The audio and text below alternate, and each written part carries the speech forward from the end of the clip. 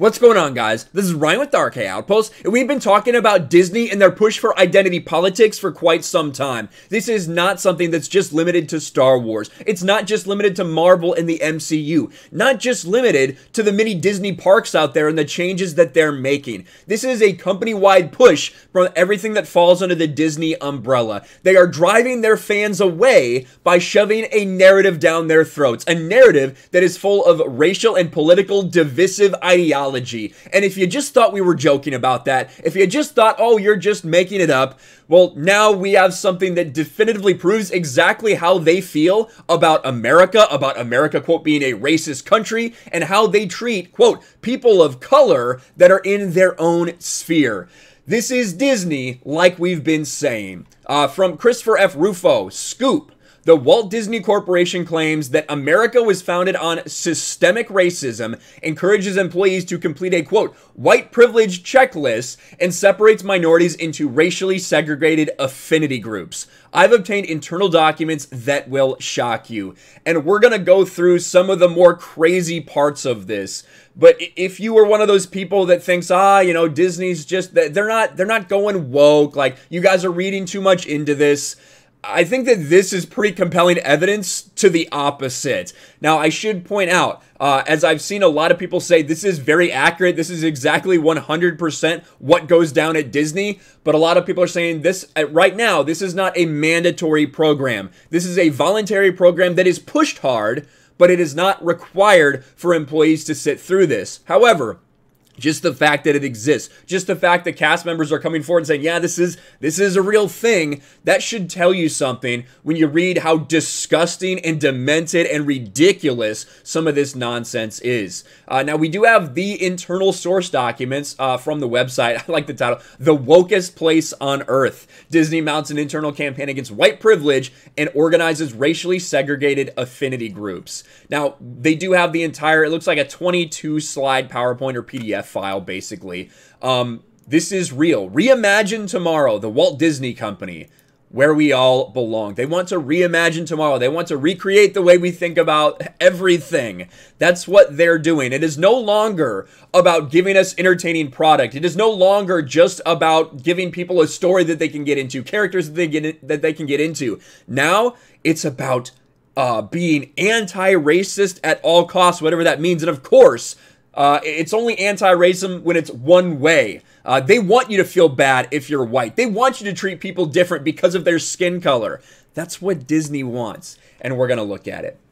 According to a trove of whistleblower materials, Disney has launched a diversity and inclusion program called Reimagine Tomorrow, which includes training on systemic racism, white privilege, white fragility, white saviors, microaggressions, and anti-racism. So here's some of those shots from the slides that we just showed you. Allyship for race consciousness. Now, this is radical stuff. This is critical race theory. This is the design to make every single person who's not white feel like they have been spat on, like they have been stepped on, like they've had it terribly, like they need to demand more from all of their white colleagues. And it's designed to make every white person feel like they are a piece of shit simply for the color of their skin, that they have had it easy their entire lives, and that they should be asking each and every day what I can do to help my colleagues who are, quote, people of color.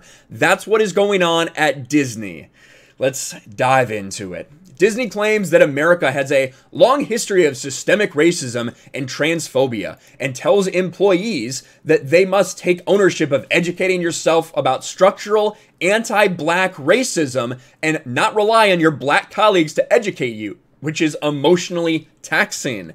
I don't know what this has to do with working at a fucking theme park at Disney, but this is where we are. Deepening your insight and knowledge is a critical first step to understanding the magnitude and complexity of the current state and building empathy to authentically connect with your colleagues. I wish I could say this was a joke. I didn't cover it last night because I was hoping more information would come out and maybe this wouldn't be real, but it is 100% real. White employees are told to work through feelings of guilt, shame, and defensiveness to understand what is beneath them and what needs to be healed. They must listen with empathy to black colleagues and not question or debate black colleagues' lived experience. So when we talk about white people and their lived experience, you don't get to talk about that. You can only listen to your colleagues if they are a certain color, and you can't argue with them. Sounds pretty fucking racist to me. That is not the most racist thing that we're going to find here. Trust me. Disney tells employees they should reject equality or equal treatment and instead strive for equity or equality of outcome. This is where we are going with this. It is not about everyone having an equal opportunity.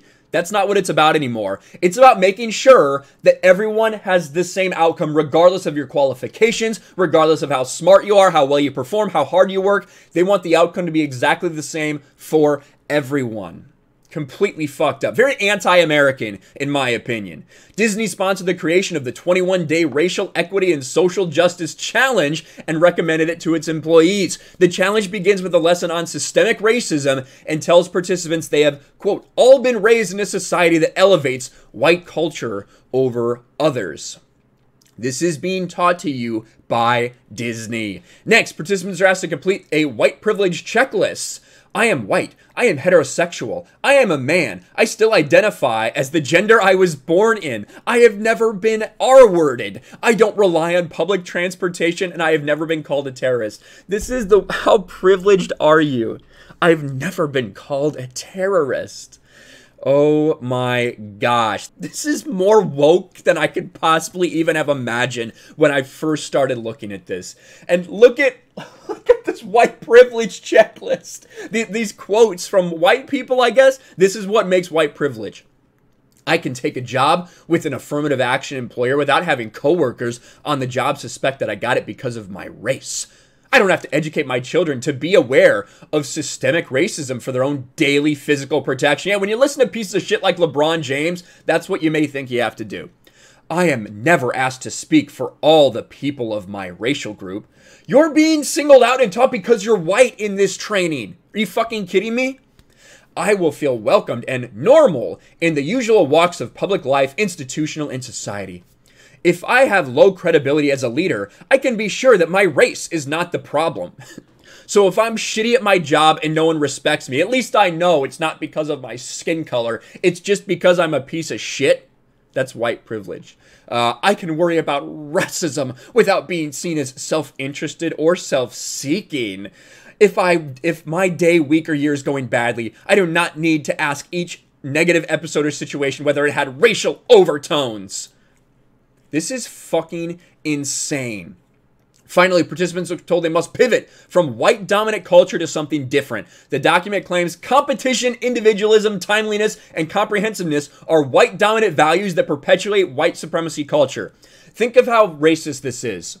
You are stating that white culture is competitiveness, individualism, timeliness, and comprehensiveness. So being detailed and being punctual is white values. That's what Disney thinks. Disney is racist as fuck. Disney recommends that employees read a how-to guide called 75 Things White People Can Do for Racial Justice. The article then tells readers to defund the police, participate in reparations, decolonize your bookshelf, and find and join a local, quote, white space. This is nuts. Now, this one here is my favorite part. This is my favorite part of all of them. Finally, Disney has launched racially segregated affinity groups for minority employees with the goal of achieving culturally authentic insights. So they divided people into their races and then gave them names based on those races. This is no shitting you. This is not making this up. This is real life. The Latino group was named Hola. Very nice. The Asian group was named Compass. What do you think the black group name was? Do you know what the black group's name was? Wakanda. Wakanda at Disney. Wakanda at Disney champions both business opportunities for DCPI and professional opportunities for black talent. So you got the Latinos under the Hola group, and you put the black people in the Wakanda category. This is Disney, and this is what I'm saying. When you look, you have to read more into what's happening in things like Star Wars. You have to read more into what's happening in things like the MCU. When Falcon and Winter Soldier, when we had all this stuff that was solely based on race, not about the story, they had these speeches in there specifically about racial relations. You have to wonder what all of this has to do with that, and I think we all understand. This is insanity right now. Disney is a corporation that for so long, so many people kind of identified that as American, like Disney and America goes together. So many of us grew up watching Disney movies, wanting to go to Disney World, wanting to go to Disneyland. And it is a shame to see where this company has fallen and where it's at now. The disgusting behavior of these people who want you to feel bad if you're a certain skin color. This is why you need to look very deeply into everything that goes into Star Wars, everything that goes into the MCU, because it all has these types of undertones behind them. Let me know your thoughts about it in the comments below. What do you think about this Disney whistleblower thing? What do you think about the Reimagine Tomorrow program? Smash the like button, subscribe to the channel, ring the bell for notifications, share this video out there, and I'll talk to you later. Thanks for watching, everyone, and a huge shout out to my patrons. I appreciate you guys so much. Want to follow me on Twitter or Instagram? Check out the description below. You'll find links to my P.O. box and my Patreon as well. And I'll talk to you guys later.